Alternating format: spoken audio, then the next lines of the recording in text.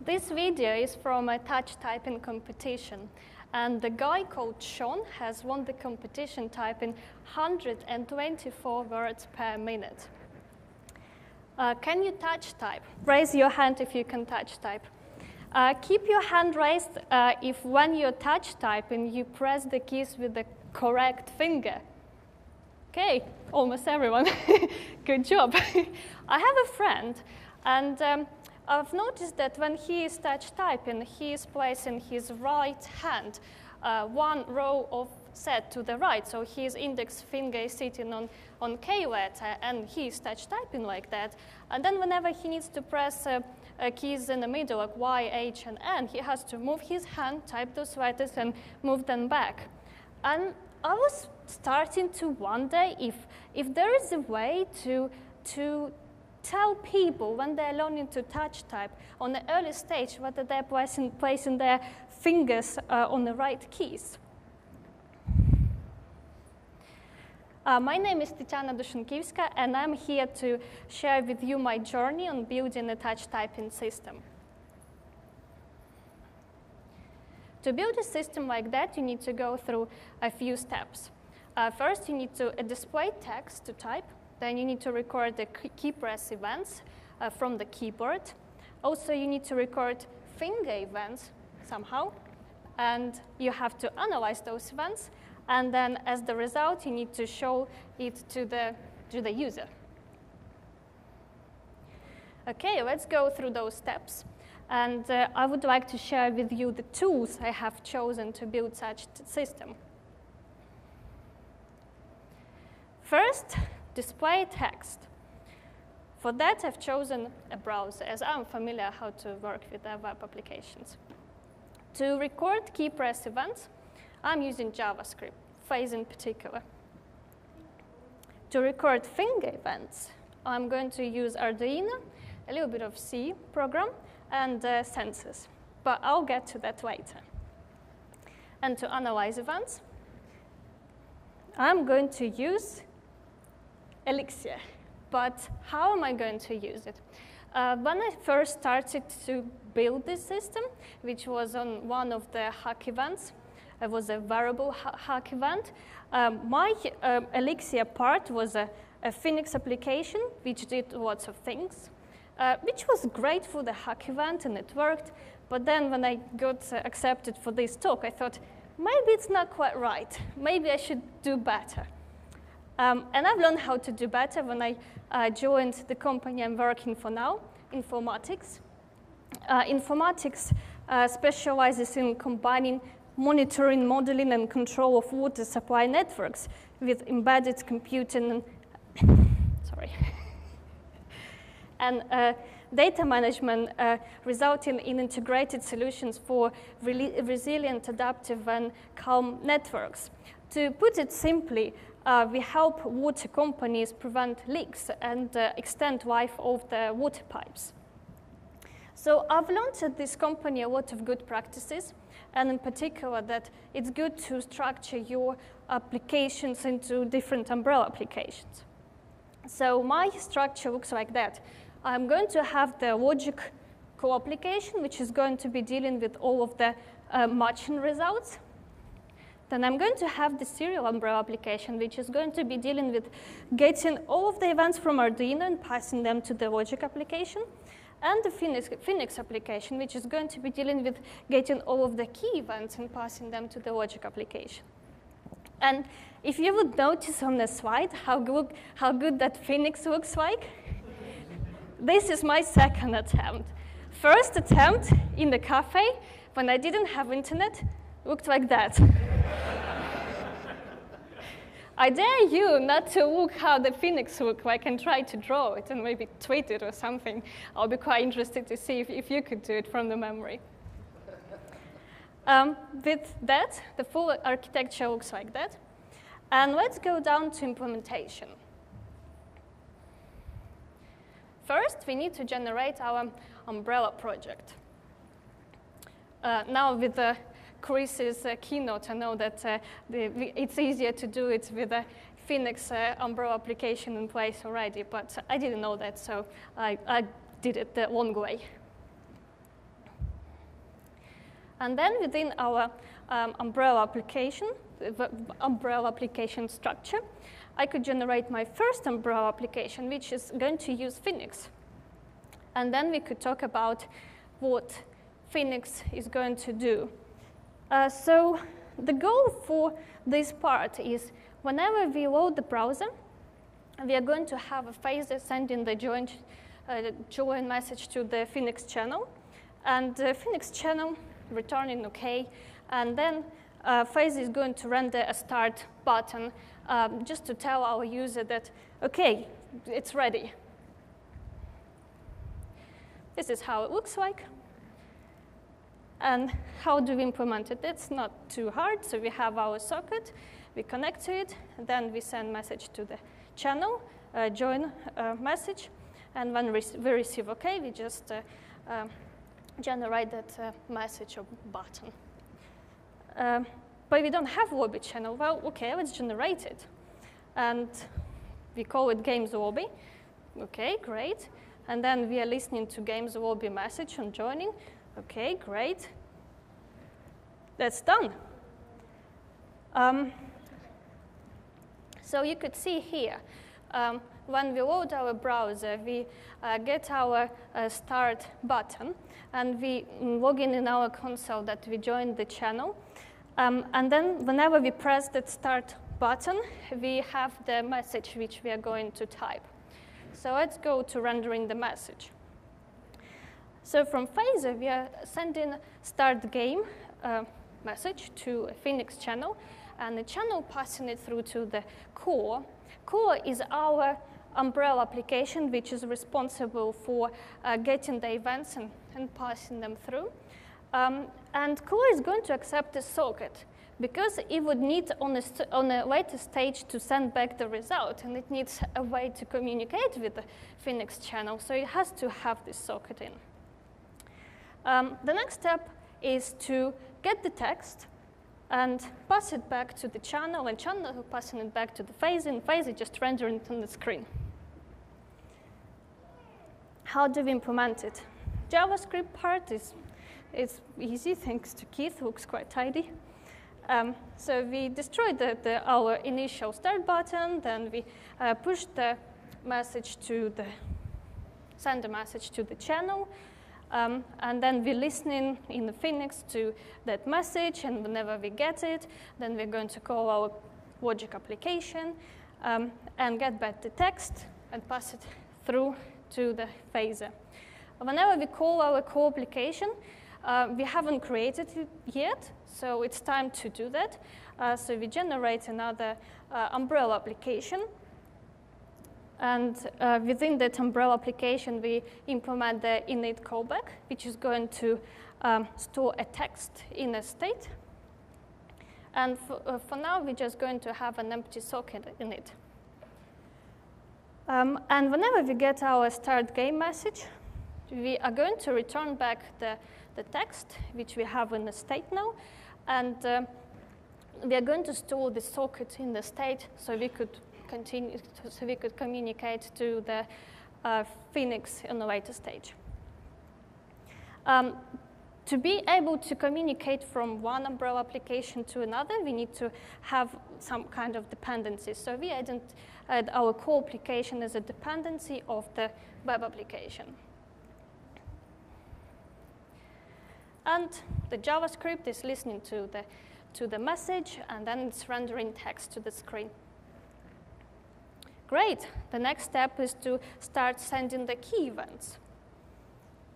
The flow looks like that. So we phaser listening for the key events.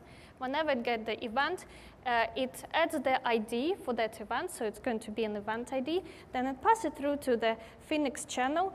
Phoenix channel passes it through to the core, and then core delegating this message to the event handler. And event handler is the guy who's going to do all of the work of defining whether it's matching or not. But we're going to get this a little bit later. For now, let's just talk about how we send those messages. So this is similar. We just push the event to the channel with the particular message, key. And within our channel, we are going to listen to that key message. And what we get is a key and ID. Okay, and then we call our core application with those key and ID, just pass it in. And our core application collecting it, passing it through to the guy who is doing all of the hard work. And with this in place, we have our one part of our architecture complete, the part which is sending messages. The other part is to send finger events. Okay, how do we do that? So when I come up to the challenge of finding the way to register with which finger you're pressing the key, I looked at various different technologies. One of them was looking at different software which is going to record the video and tell you what you're doing, but it was a little bit hard to determine whether you're actually pressing the key or not. Then I looked at lip motion, which was really fun, but it didn't quite work. And I looked at, then I went crazy, and I thought, okay, what if I build a keyboard which is going to listen to the fingerprints, and then it'll tell you from the fingerprints which finger it is. And I was like, this is amazing, but I have to build a keyboard like that, and I have to buy a bunch of sensors, like they exist, but they're very hard to find somewhere in China. And I just thought it's a little bit too crazy idea. So then I found a little bit easier solution. To build sensors, pressure sensors, which are going to be sitting on the fingertips, and they would be doing all of the job. And Arduino and C are there to communicate and tell what those pressure, to read from those. How do we build those sensors like that? So the sensor has to be small enough so it would go on a fingertip, and it also has to be flexible so it feels nice on the finger. It is possible to build a sensor like that. All you need is velostat, which is a material which gets conductive when you press on it. And if you place it between two conductive materials, which are also flexible, then you get a sensor. Conductive material, this is something pretty exciting. I didn't know that you could have electronics which you could sew, but you could actually have conductive materials, conductive threads, and you could sew your pieces, which is mind-blowing. So this is the sensor. I have placed it next to my finger, so this is how tiny it is. And if we put this velostat between two conductive materials, then that's our sensor. It's ready to go. But we need to plug it into Arduino in order to test it. So here we go. We plug it in. The way we plug it in, one end should go to the power, and then another one should go to one of the analog ports on Arduino, and also should go to the ground, so it's all working as expected. And we need to write a little C program for Arduino to tell that we are going to listen to analog port, a specific one, and that we, in this case, are just taking all of the signals which are coming from that port, and for test number 1, we're just going to print it in our Arduino console. This is the result of the test.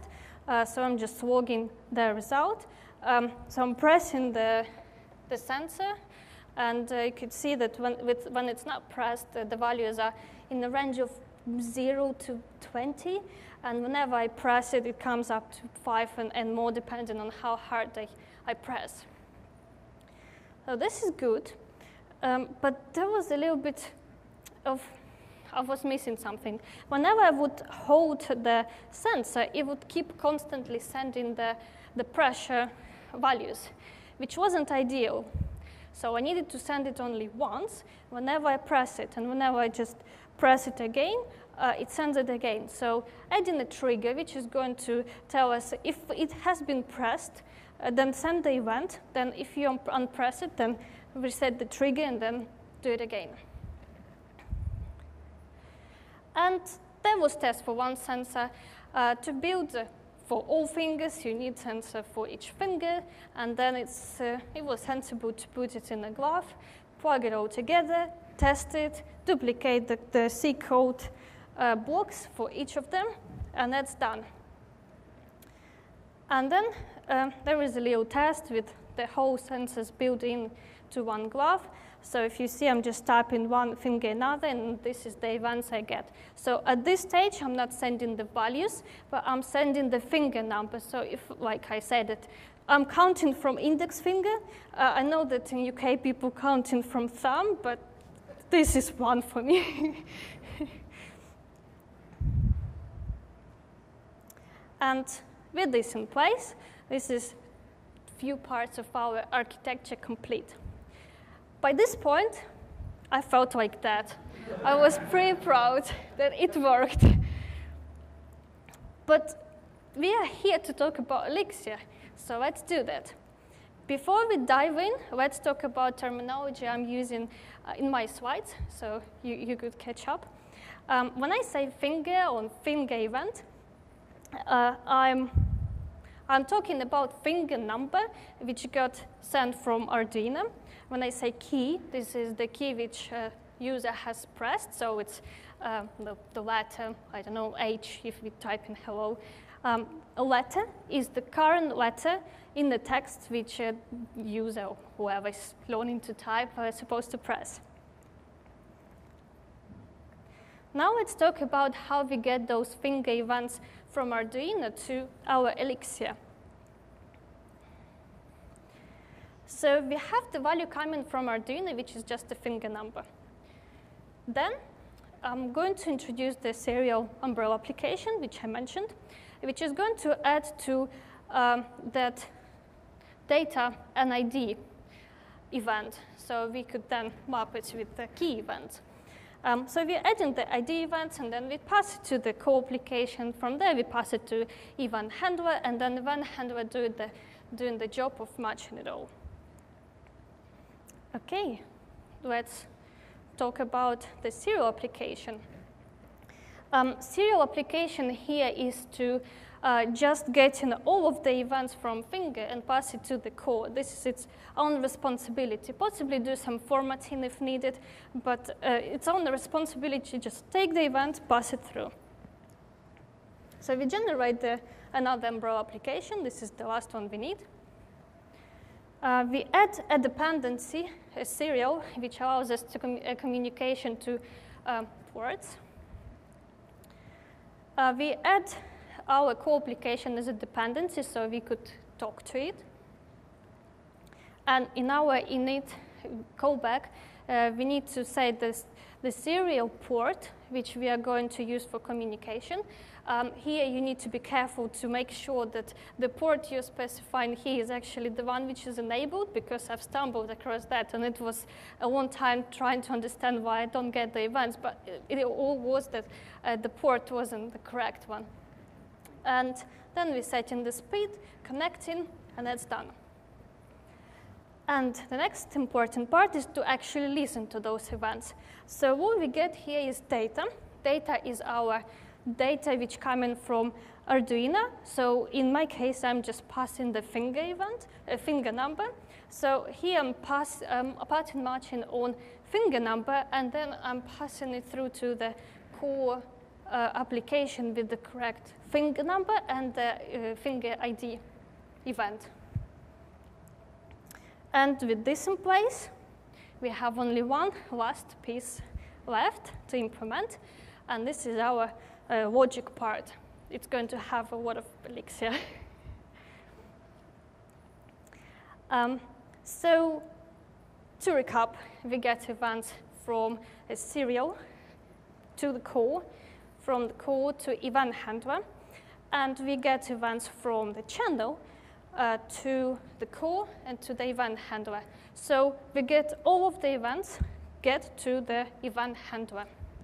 So event handler is the one who knows all about events. To help us decide on events matching, I come up with the idea to introduce an event struct, which is going to contain key events and finger events.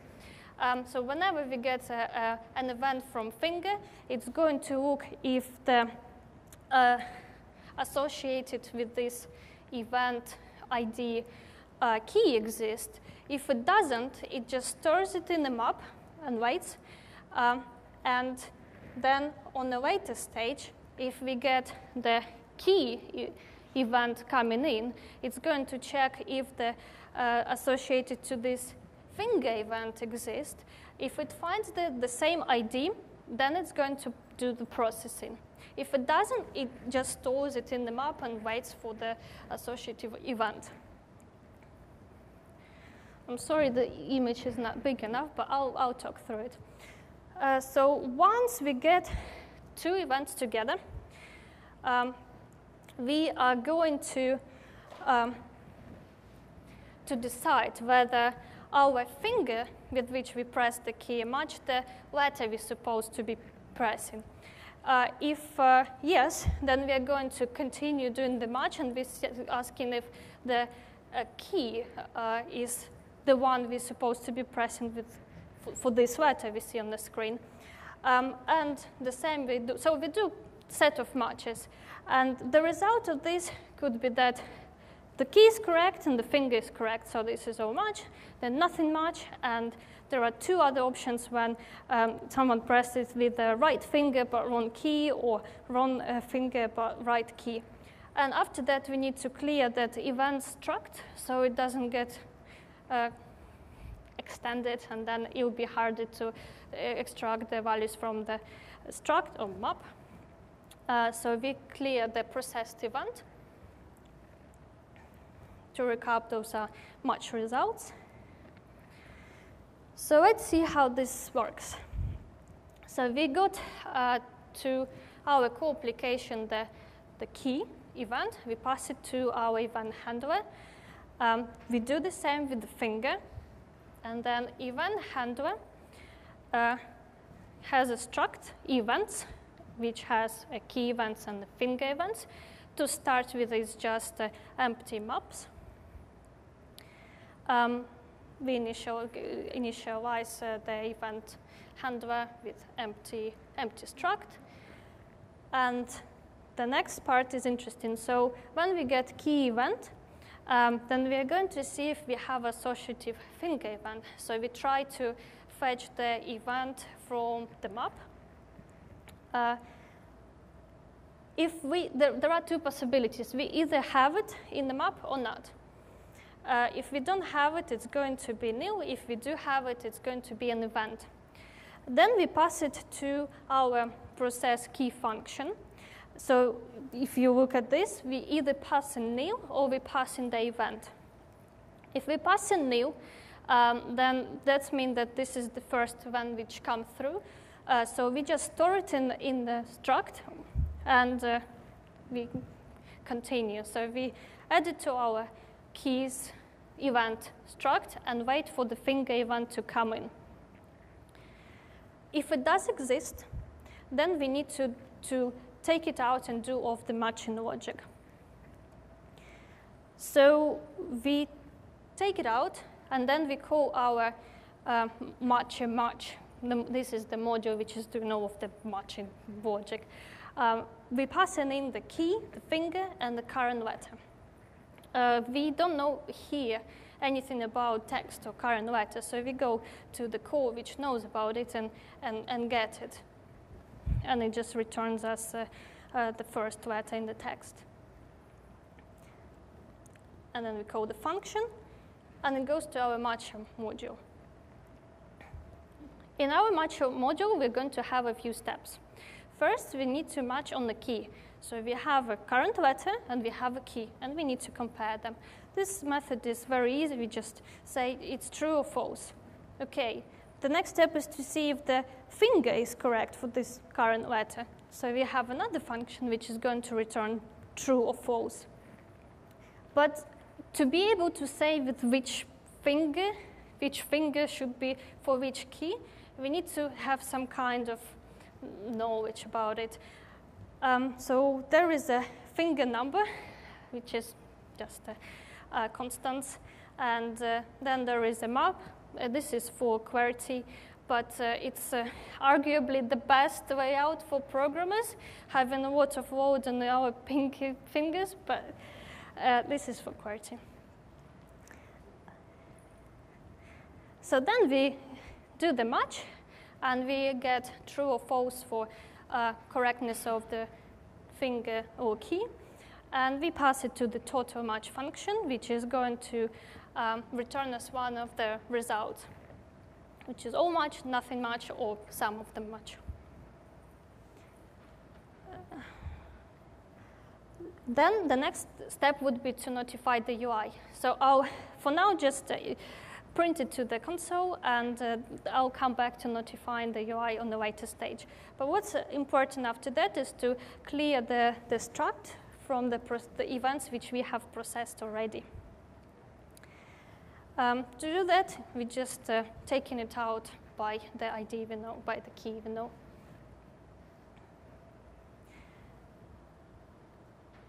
And don't forget to send a no reply for the handle cast. The same happens for finger event. The logic is just the same, so I wouldn't talk through all of this again, but the logic is the same. We get the finger event, then we see if we have corresponding key event. If we do, then we do the processing. If we don't, we store it in the map, and we wait for the corresponding event to come through. Let's talk about notifying the UI of the match result. So once we have the result, which comes in, well, for this, in this case, I do it that it has the result, which is the atom of all match, not match, or something match, and the event ID. Passes it through to the core, passes it through to Phoenix channel, goes to Phaser, and Phaser then renders the result in the browser. So we call even handler result with the result and ID, and handle cast for this function looks like that. So if we get all match, then we should clear the current letter. So that means that the person who has been typing the text, he got it right, so we need to take it out from the whole text, which is just getting the first letter and taking out from the text. If he hasn't got it right, then we don't take it out, we leave it there for him to try again. And we send the result to the channel, Phoenix channel. Phoenix channel is listening for those messages, then he broadcasts it, push it to the socket, and then it renders to the browser. Okay, and I did record a little demo. I'm not daring to do any live demos. I'm not that brave. So that's me trying it out. There is a text to type in, and then the green is the keys I get right, and then I get some of them wrong.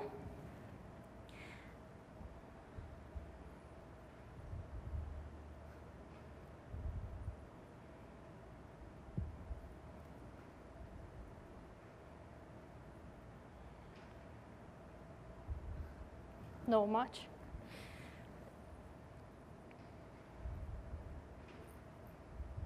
That's it. Thank you.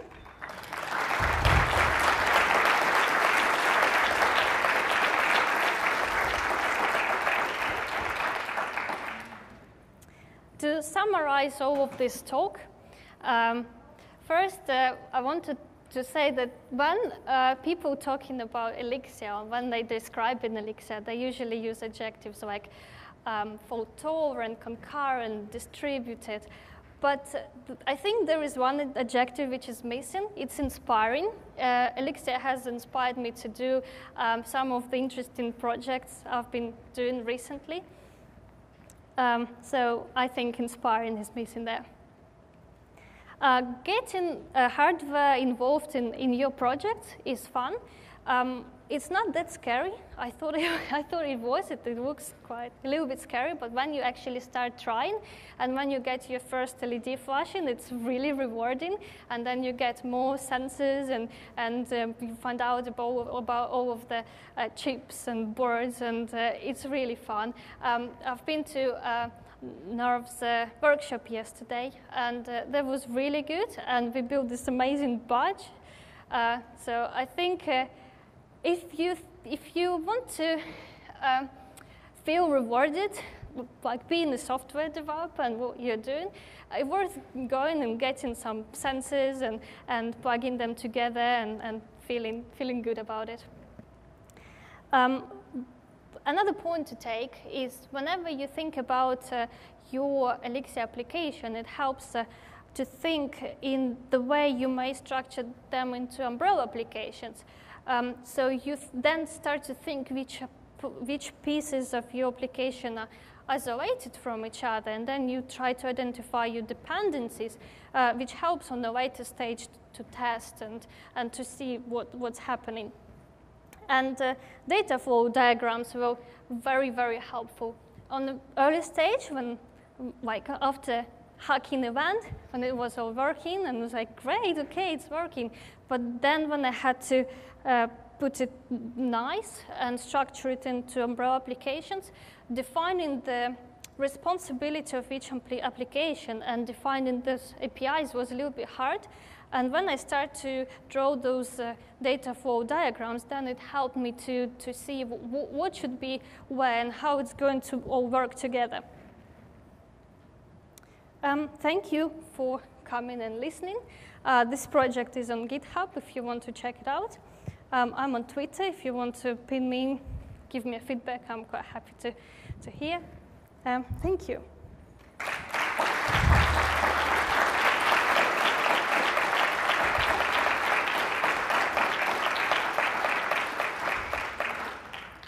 I think I have a little bit of time left, so if you have any questions.